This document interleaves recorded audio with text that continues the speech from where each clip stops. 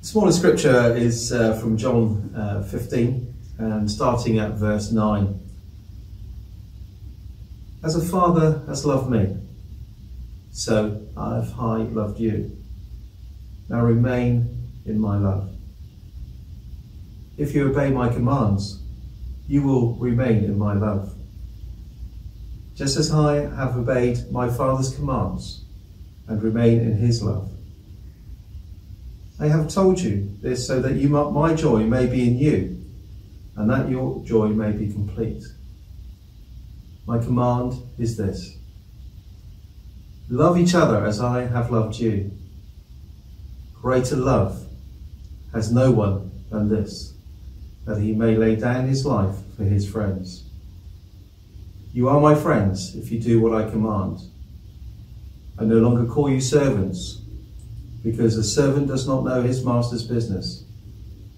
Instead, I have called you friends, for everything that I have learned from my Father I have made known to you. You did not choose me, but I chose you and appointed you to go and bear fruit, fruit that will last.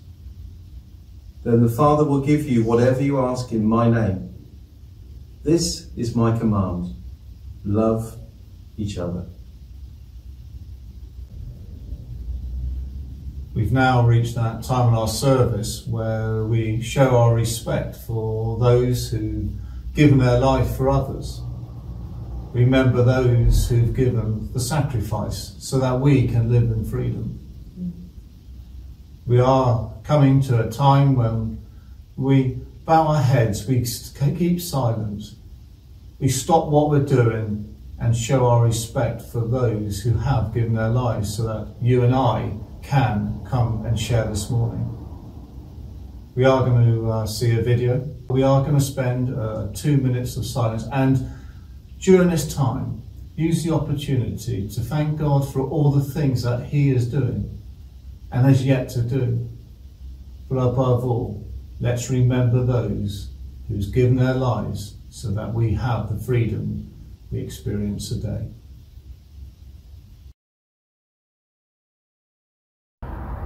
They went with songs to the battle.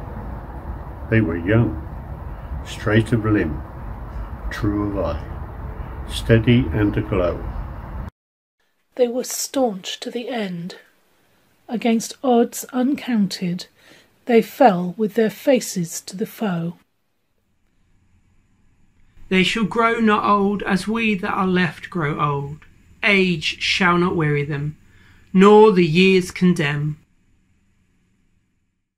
At the going down of the sun and in the morning, we will remember them.